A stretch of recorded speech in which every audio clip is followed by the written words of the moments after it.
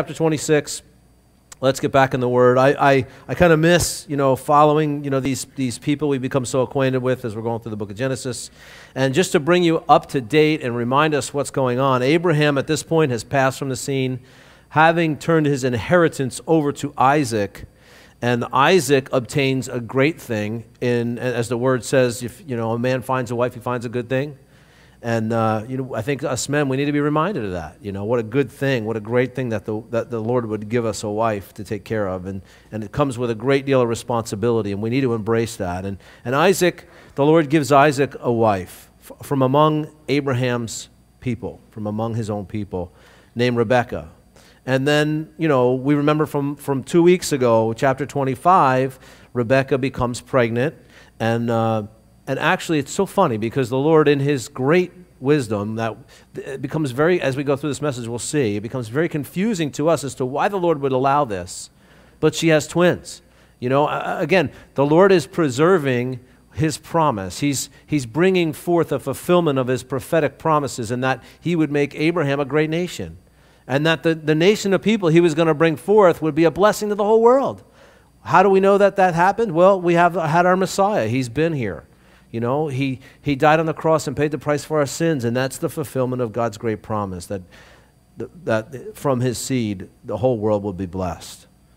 And now, why is that twins somehow confusing to us in terms of God bringing about this? Well, it becomes confusing because, anytime you throw another seed in the mix, another life in the mix, another male in this gene pool, you're like, well, people could argue over who was supposed to come from. And in fact, you could make the argument, well, Esau, having been the firstborn, right? Shouldn't it come through him? But God goes ahead and prophesies beforehand to Rebekah that the older shall serve the younger. God just does things His own way, and we're sometimes left confused. And I think that is an interesting thing for us to think about in this chapter, because you're going to see Jacob confused. And Jacob struggled with his decisions. And if you remember last week, Rebekah, while still pregnant, as I just mentioned, she inquires as of the Lord as to what is going on inside her womb, because she knows something's wrong. She's like, something's not right. You women know that. You've had kids. If something's not right, you just know. Something doesn't feel right. Now, in this case, we know what it is, because the Lord, responds and says, two nations, two peoples, two systems of thought, two ideologies exist at the same time in your womb. And they're already fighting. Not much hope for their future, right? They're already fighting. And so she gets this prophetic word from the Lord, and He says, the older shall serve the younger. And then we wonder, well, why would the Lord allow that? Why wouldn't it just be Jacob was born? It just seems confusing. We know that Esau came first, and right after being born, when Jacob's coming out, he grabs hold of his heel. That's how he got his name, Supplanter, or heel catcher. And I find this an interesting correlation in the life of a Christian, because the enemy, Satan, is always trying to steal the birthright of Jesus. Isn't that interesting? And as we read about Esau more and more in the Scriptures, it actually says in Romans, Jacob I loved, but Esau I hated. It's pretty strong words. But why did God hate Esau? God hated Esau because Esau hated or cared nothing for God. And you're going to see that. I'm going to point that out as we go into this chapter a little bit today. If you've ever struggled with that, Esau cared nothing for his birthright. And he traded his birthright for a bowl of porridge, red stew. As chapter 25 winds down, that's that moment where he has that moment of stupidity and relinquishes his birthright to his brother Jacob for some stew.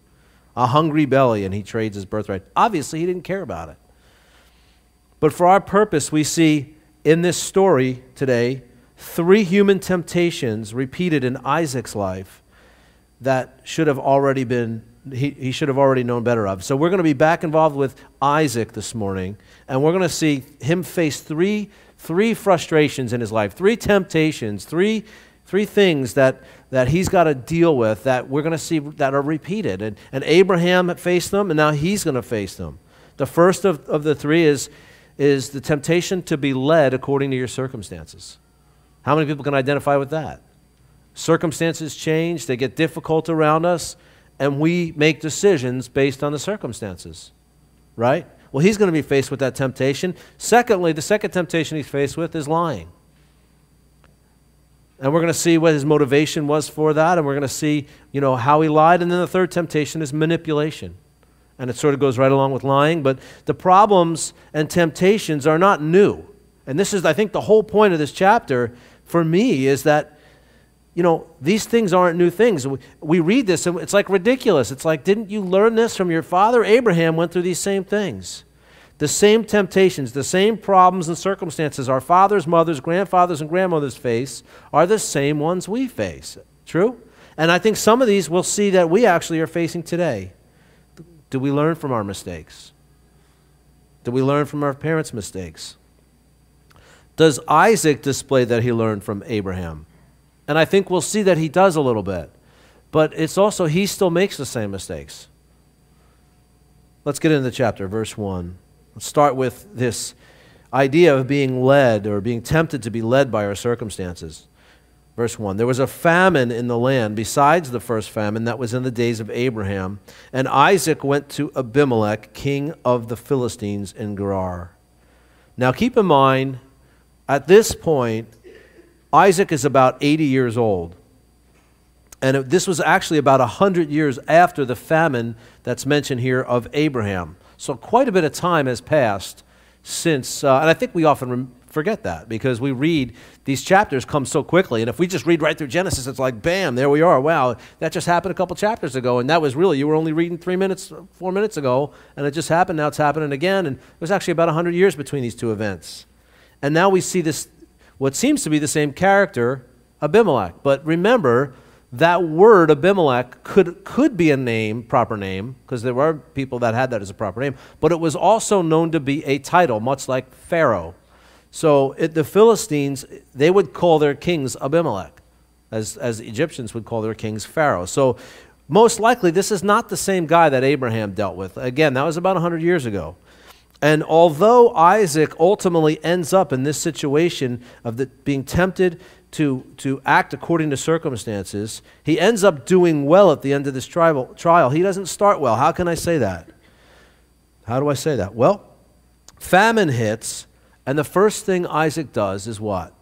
He hits the road. Now, Gerar is where Abimelech dwells. That's where his headquarters is. And what we learned about Gerar, well, actually, we learned a lot about Gerar back in chapter 20, right, when Abraham went down there. But Gerar was a popular, in the midst of a popular trade route between Palestine and Egypt. So it was a lot of people in and out of this town, and they were bringing goods and things back and forth between Palestine and Egypt. And so, what does that tell you? Well, things are getting tough up there in Canaan, right? And the first thing he thinks of is, well, I know where there's food. Why is Egypt always the place where they go for food? Let me just explain this a little bit of topography, which will help give you some understanding. When there's a drought in the land of Canaan, the crops suffer dramatically. The reason for that is the majority of their water for watering crops there comes directly from rainfall. So they're very much dependent on that rain for their crops. Egypt, on the other hand, really isn't. There's so many natural water sources there, rivers and such, that they can irrigate their fields and have their crops in spite of the fact that there isn't, if they don't have that natural rainfall. And so, you have this, well, that's why you wonder, why Egypt? And we know, interestingly, later as we continue in the Bible, Egypt becomes a type in the Bible, doesn't it? Becomes a type of what? The world, right? And so this is the incredible illustration for us, is that when things get tough, when we have that temptation to be led according to our circumstances, automatically our minds, our flesh is going to be the turn to the world, isn't it? Turn to the world for the answers, because there's nothing else tangible around us. And that's something we just got to be careful of. Look at verse 2.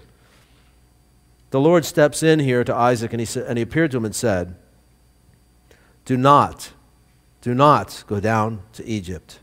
Instead, live in the land which I shall tell you. Canaan is the land that Isaac was called to live in. Gerar is as far south as you can get in Canaan without crossing over into Egypt. It's right there on the border. This is like, remember, I don't know if you remember this, but it's right around where the Gaza Strip is, not far from that area, right around that border area. And so it's like he's getting as close to the world as he can without actually entering there. It's still obedience. He stops. The Lord stops him. He goes down to Gerar. It's as though we're not told that he was actually on his way to Egypt, in the world, if you will. But certainly he was tempted to run and turn and look for answers from the world, it seems. But the Lord stops him and he obeys. Now we know that that didn't happen with Abraham. He actually went all the way down to Egypt, and that was the first time that he lied about Sarah, right? Verse 3, dwell in this land, and I will be with you and bless you, for to you and your descendants I give all these lands, and I will perform the oath which I swore to Abraham your father. And by the way, notice the I wills and the I, and this God speaking about what he's going to do. And I will make your descendants multiply as the stars of heaven. I will give your descendants all these lands, and in your seed all the nations of the earth shall be blessed, because Abraham obeyed my voice and kept my charge, my commandments, my statutes, and my laws. Now, again, we saw Abraham make these very same failures we see Isaac making here. And yet, look at how God is speaking to him. Because Abraham, obeyed my voice, kept my charge, my commandments, my statutes, and my laws. And we have this, well, wait a minute, but he really didn't, did he? I mean, didn't he fail miserably at times too? Absolutely he did. And that's the encouraging thing for us, is that we're going to have multiple failures throughout our existence. When the circumstances crowd in around us, when the economic non-stimulus package doesn't seem to help us, you know, we're not looking to the world. We're not looking to the president for the answers to our problems. We're not. We have to look to the Lord and the Word as the answer to our problems. And it's a matter of trust, you guys. It's a matter of trust. It is for Abraham. It is for Isaac. And as we look at their circumstances, they're facing the same problems. They're failing the same way. But God ultimately looks at us and he sees the big picture. Because he knows that in the midst of all this, he is forging faith in the faithful. Even when you seem faithless, he's at work forging faith in you. When you fail, God's at work doing something. That's what he's doing right here with Isaac. God forged faith in Abraham, and here in verse 5, he shares the glory with Abraham. Isn't that interesting? We've learned about all Abraham's failures, and now look what God says. Because Abraham obeyed my voice, kept my charge, my commandments, my statutes, and my laws. He's sharing his glory with Abraham, and he does it throughout the Scriptures. Why? Well, because ultimately there came a time when the Lord said, I want you to take your son, your only son, and I want you to bring him a place where I will show you, and I want you to sacrifice him. And remember what happened the next morning? He got up early, saddled some camels, took some servants, brought his son, 3 days walk to Mount Moriah, 3 days to walk with his son, knowing that the end of the walk was going to be something that God told him to do, to sacrifice, to kill his own son. Right up until the point he grabbed the knife and raised the knife, and the Lord showed up and said, stop. You know? And man, that's how the Lord works. He wants to forge faith in us. And the circumstances that tempt us to be led according to the circumstances, or to lie, as we're going to see, or to manipulate, man, that's part of the process. Even when we fail, it's still part of the process. But we have to get back up, turn back to the Lord, and just as we're going to see, we have to worship. We have to worship. That's why our church is so important. This is the place that God has provided for us to worship and to serve. And we come here and we worship and we serve the Lord with or without our mistakes. Let's look at situation number 2, the temptation to lie. It says in verse 6, so Isaac dwelt in Gerar, again, as close to Egypt as you can get without actually leaving Canaan, right? And the men of the place asked about Rebekah, his wife, and he said, what's it say? She's my sister. Exactly. Thank you, Laura. Where have we seen that before? Did I say it like you? A little more masculine. Isn't it frustrating how, I just spent 2 weeks with my mom and my dad, and I love my mom and my dad very much. But what's so funny is I watched them, and I see myself in them. And often it's things I don't like about myself that I see in them. Can you relate to this? Oh, man, I was like, oh, boy, I can't believe that. Look that's where I got that from. And I have a tremendous amount of respect for my parents. They love the Lord. They serve at their church.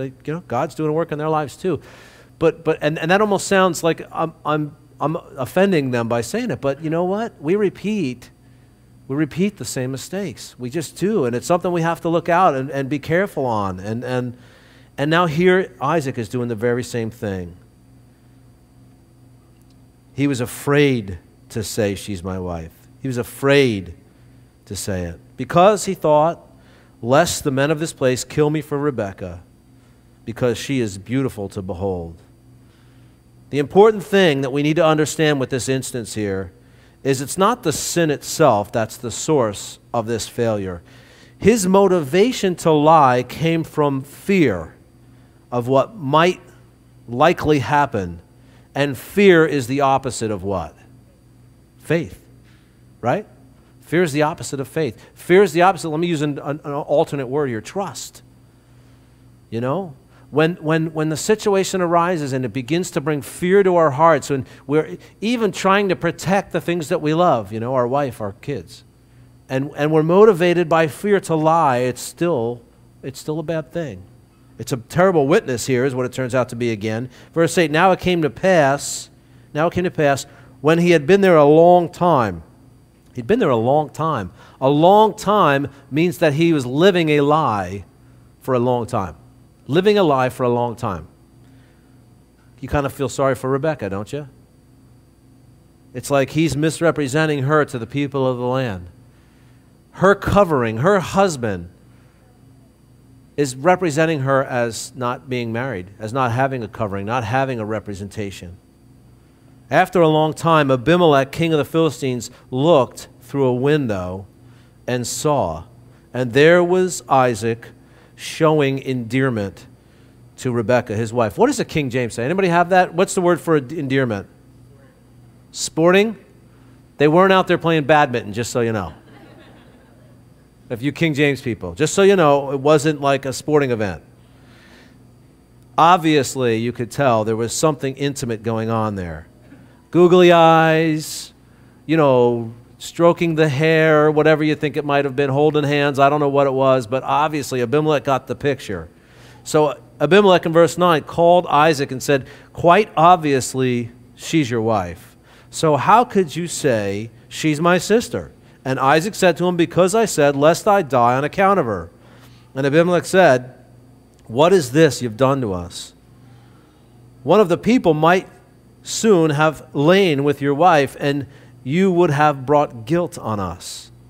So Abimelech charged all his people, saying, he who touches this man or his wife shall surely be put to death.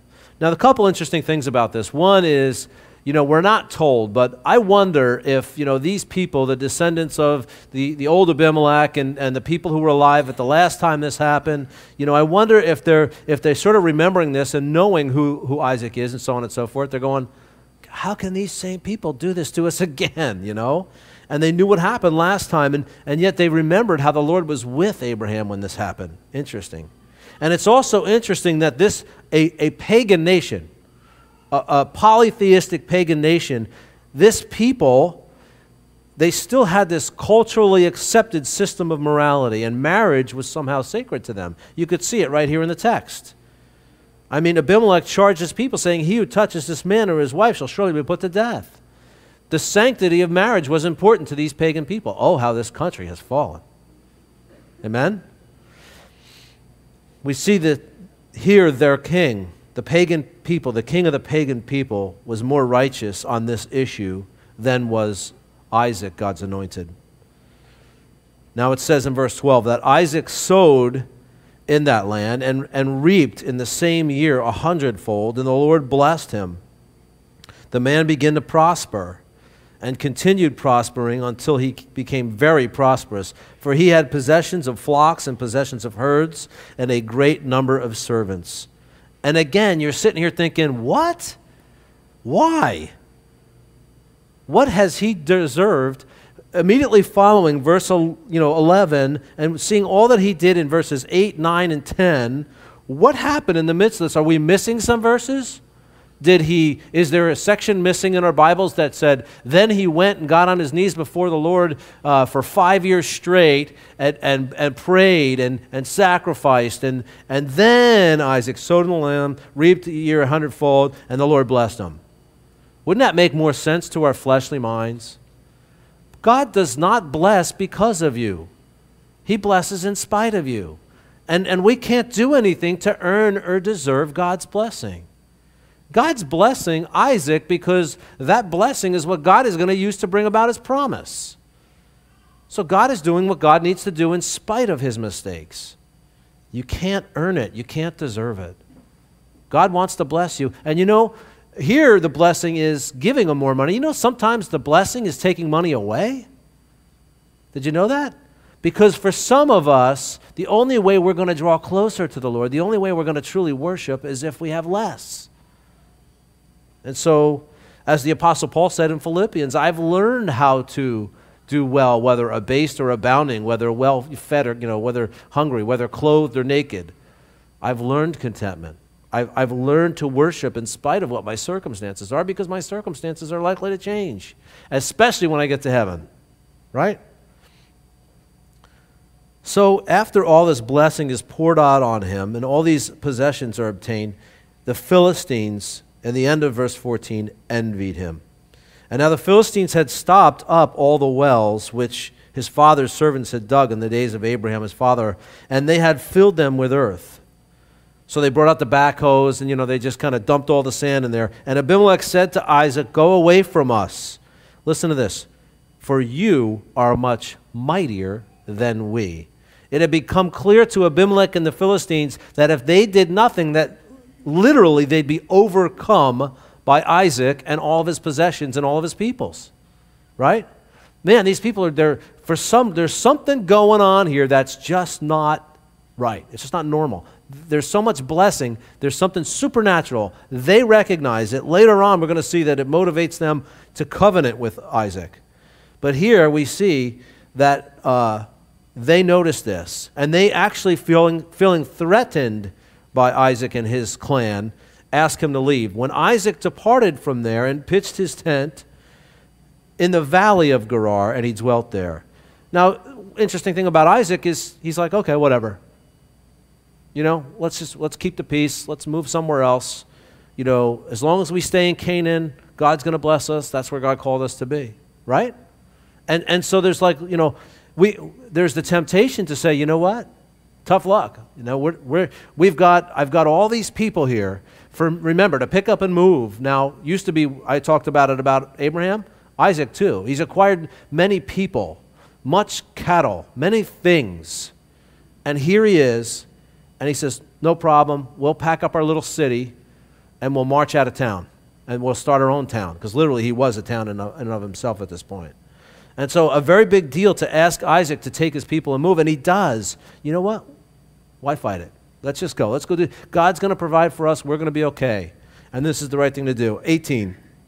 Isaac dug again the wells of water which they had dug in the days of Abraham his father, for the Philistines had stopped them up after the death of Abraham, and he called them by the names which his father had called them. Also Isaac's servants dug in the valley and found a well of running water there. Now, a little bit of a different thing going on with this particular well. A well of running water is different than just a well. Running water is where there's a freshwater source, like a spring, that continually feeds it. And what that means to them, in terms of wells, first of all, you got to understand a well is an incredibly valuable thing. If you have a piece of property that has a well on it, that's a great deal of difference than if you live like in, Sierra Vista, Arizona, where there's nothing but tumbleweeds and no water for miles. They have this, the San Pedro River out there, which at one time, I don't know if you guys know this, the San Pedro River through southern Arizona at one time had steam paddle boats going up and down it. And that was, back, I think, in the time of when, and we went to visit Tombstone again while we were there. We took Zoe down to Tombstone. And that wasn't far from Tombstone. It was, they used to drag all the silver out of the mines. They would drag it from Tombstone down to the San Pedro to wash it and separate the purity of the metals from all the iron ore and all that stuff. But the San Pedro today is gone. It's underground.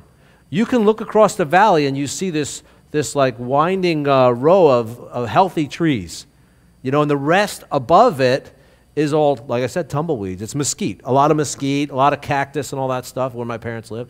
But the San Pedro runs right through the middle of the valley between the Huachuca Mountains and, you look all the way across the valley. There's the Dragoons in the long distance over there. And it's a fascinating place, but somewhere, and I don't remember when it was, but there was this massive earthquake and the river, the San Pedro, went underground. And occasionally during the rainy season, it fills up and it's above ground again. But most of the summer or after the monsoon season, it's all dry. But this well was a special well because it was running water. It had a continuous source of water. And you can imagine out there in the desert like Arizona, having fresh water would be a pretty important thing, right? An entire city would pop up just because of a water source. And so this particular well was an important one. But look what happens. Of course, other people in the land are going to want that water source, aren't they? And when you have a source of quote-unquote water, whatever that might be in your time of distress, whatever dryness there might be, whether it's financial or spiritual or whatever, and that's going on around you, but you have this great source of something different, it becomes appealing to the people around you. Now, in this case, they take it away from him. But the herdsmen of Gerar quarreled with Isaac's herdsmen, saying, the water is ours. So he called the name of this well Esek, because they quarreled with him. Esek meant dispute or contention. And so they called it dispute or contention. And again, he moves on. He says, fine, take it. You want it? Take it. Now that's interesting. As Christians, it's like, you know what? I've got this incredible source, whatever it might be, and I'm going to give it up. It's the very thing that I value and need. It's so important to me.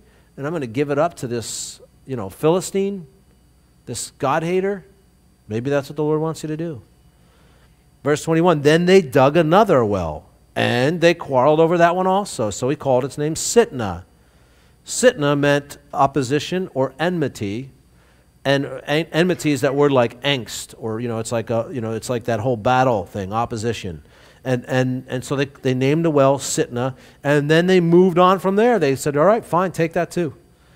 And then they dug another well, and at this point, verse 22, they did not quarrel over it. So he called its name Rehoboth, which meant room, because for now the Lord has made room for us, and we shall be fruitful in the land. And so, this was how he determined this was the spot. Because they dug this well, one well was incredibly valuable, and he said, you know what? We put all that work into it, let it go. It's not ours. We want peace. We're going to find a place where we can dwell peacefully. It's funny how now Israel has no peace in their own land. Verse 23, and then he went up there to Beersheba, and the Lord appeared to him in the same night and said, I am the Lord God of your father Abraham. Now, if there's a spot in this chapter that you want to underline that sort of answers all the objections, the lying, the manipulation, the being led by our circumstances, this is the spot you want to underline right here. Do not fear, and then he even gives a reason why you shouldn't fear. For I am with you. Do not fear, for I'm with you. Has anybody ever read Joshua chapter 1? And some subsequent chapters there. And maybe that'll be your homework this week. Check that out. See how many times the Lord tells Joshua not to fear. Because why? Because I'm with you. And if God's with you, who can be against you? Paul said in Romans 8. If God be with you, who can be against you? And it's our faith. It's how much we actually buy into that in our hearts and in our minds that actually will change how it manifests itself. Our actions will follow what we believe, folks. Our actions will follow what we believe. That's why you can absolutely be sure that your identity is dependent on what you believe. You are what you believe, period. If you look at this and you say, this is absolute truth from cover to cover, and what it says goes, and my life is going to be changed because of it, I'm not going to change the meaning based on what my life says or what I like to do, but I'm going to submit and surrender to it, and whatever the consequences are, that's how I'm going to live. Even if, my life's dreams change because I surrender to the truths in it. Even if that's the case, I'm just going to go with that. And that's why when people become consumed with faith and they trust the Lord and they take His word at its literal meaning and they apply it to their lives, the outcome is a person of faith. And the people, if you want to know what a person of faith looks like, they're the greatest servants in the church. They point the least to themselves. They give the most of themselves because they know what they're doing. They're investing in eternity. They're not trying to provide for themselves here and now. They want to serve the Lord. They want to hear the words, well done, thou good and faithful servant. Enter into thy rest. That's what they want. They care more about that than anything. And they lay aside all their personal, quote unquote, rights. They lay aside all their dreams, all their worldly stuff. They lay it aside and they say, you know what? None of that means anything. The Lord has called me by name. And I think Isaac gives us a great example. He keeps moving on until there's room for him. Not trusting in the running water. Listen, I'd have been tempted to say, you know what? I've already moved far enough. This is where we dug this well. We put this work into it. Sorry, you guys are just going to have to deal with this. That's probably what I would have done. We've all plopped down. We've cast our tents. We're done. We're staying here. But he didn't. He moved on. He found a place where there was room. Rehoboth was the name of the well. And verse 25 says, so he built, listen, this is important. This is important. Underline this also. I lied. There's another spot you can underline. So he built an altar there, and he called on the name of the Lord, and he pitched his tent there. There Isaac's servants dug a well. When you find that place where God has made room for you in this world, whatever that is, that's where you worship. You build your altar. You pitch your tent. And then you bloom. Bloom where you're planted. God brings you there. He brought you there. Worship. I was communicating via the internet, email, back and forth with a guy who I knew from the Bible college. I was teaching. He was one of my students out there when I was teaching the book of Matthew. And he got back in touch with me because of Facebook, the social utility. By the way, if you're not on Facebook, we actually have a group, Jersey Shore Calvary Fellowship, that if you're a member, you can join that. It's pretty cool.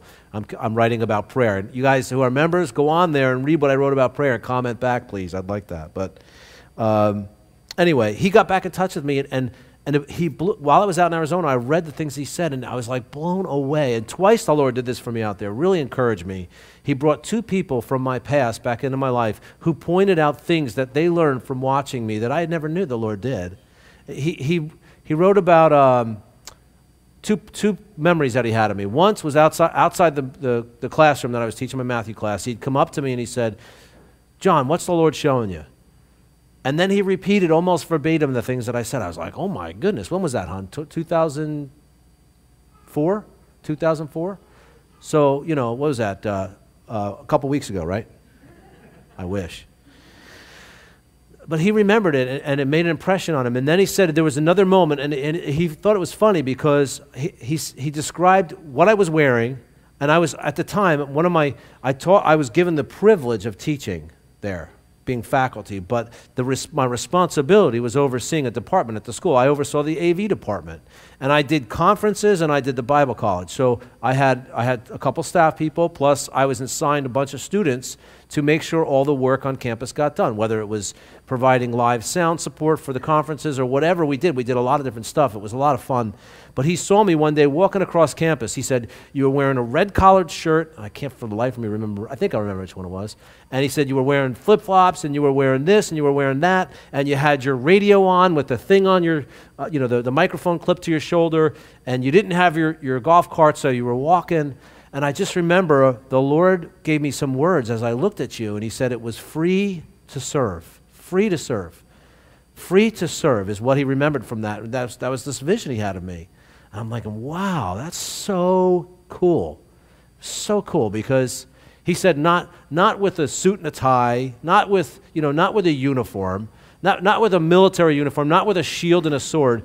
He said, but just with flip-flops and my casual red shirt and my microphone and my radio. I'm just out there ready for that day to do whatever the Lord called me to do. And I thought, what a testimony. That was so cool. That was what God gave me in the faith that I had in that day.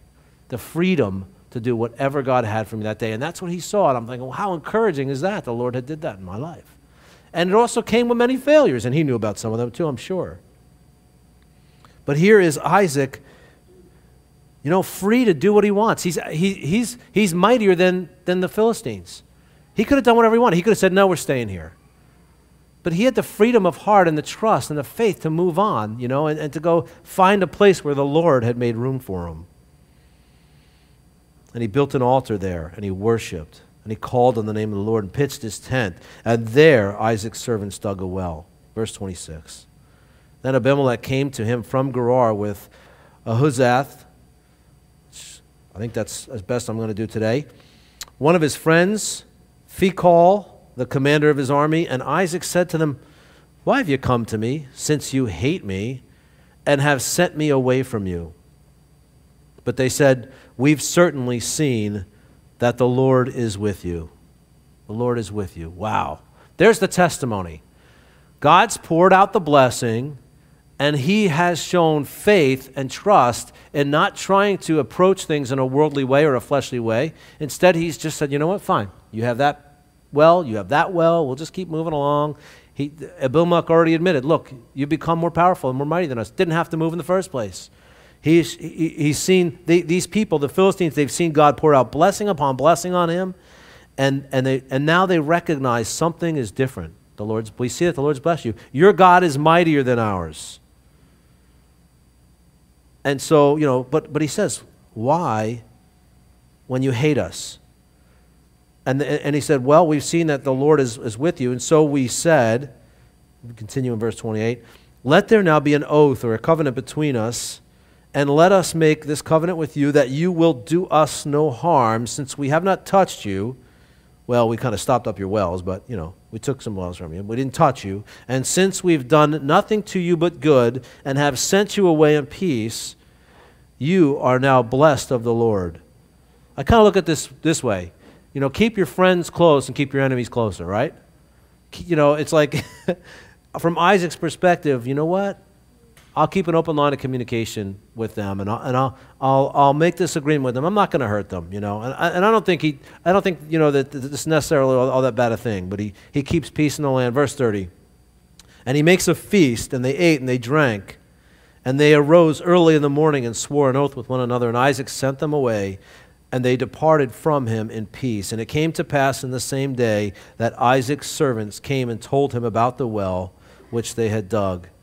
And they said to him, we have found water. So he called it Sheba, for the name of this city is Beersheba to this day. And so, now God is just pouring out more blessing. He's got, he's almost guaranteed peace now. And he has another well. And then Esau here in verse 34, we turn our attention and we find out what's going on with his brother Esau. Was 40 years old, and he took wives, Judith, the daughter of Beeri, the Hittite, and Basemath, the daughter of Elon, the Hittite. And look at this, verse 35. They were a grief of mind to Isaac and Rebekah. They're kind of going, there goes the family. Brother Esau is out there drawing wives from pagan idolaters, Hittite people. It's polluting, if you will, the faith of the people of God. Esau, obviously, by this, cares nothing for the God of his father. He's willing to just go and marry these women who know nothing of the Lord, care nothing for the Lord. They're just from a pagan worshiping family. Listen, missionary dating doesn't work. Maybe it does by accident sometimes, but if you're a single person, and you're hoping to be married someday, again, I'll say this again, I believe God chooses your spouse. And I listen, I don't want to be insensitive, because I didn't get married till I was 36 or 7. 26 or 7, was it? 17? I can't remember. Anyway, when you get older, I guess your mind goes. But, and I'm not portraying myself as being patient, because I think there were people around me back then that would say, yeah, right, patient. I certainly had my share of failures. I did. But the best thing you can do is whether it's spouses or whether it's money or whatever it is wait for the Lord. Wait for the Lord. Wait for the Lord. Let the Lord do things in His time and His way, because you know why? That way you can look back and say, I didn't do that. I didn't have my hands on that. I had nothing to do with it. It was God's doing. And you can have faith in that. You can have confidence and trust in that. God's shaping your character. Are you willing to wait? He allows temptation to come in. You know what? We're going to have communion today, so let's end there. We'll get to manipulation next week.